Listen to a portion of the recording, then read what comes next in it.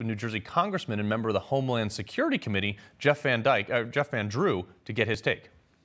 I want to ask you real quick, in light of all this Christmas stuff, we're all having a great time. We're all getting the things that we think we need. The White House is saying that President Biden saved Christmas. Poll numbers might not agree, sir, right? They definitely don't agree. First of all, let me say Merry Christmas to everybody. It is a wonderful time of year. Secondly, I'll be honest with you. I love Christmas, favorite holiday, but this is the big Biden Christmas lie. He's just not telling it straight.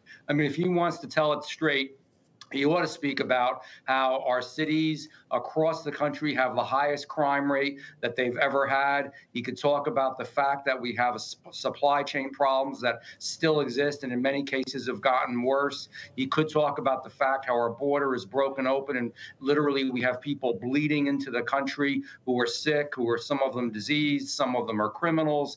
He could talk about the fact that we used to have the best energy portfolio under the president, obviously before President Trump, and now that we don't anymore. He could talk about the fact that we got the Abraham Accords done under President Trump last year, which was an amazing piece of history for the Mideast. I can go on and on.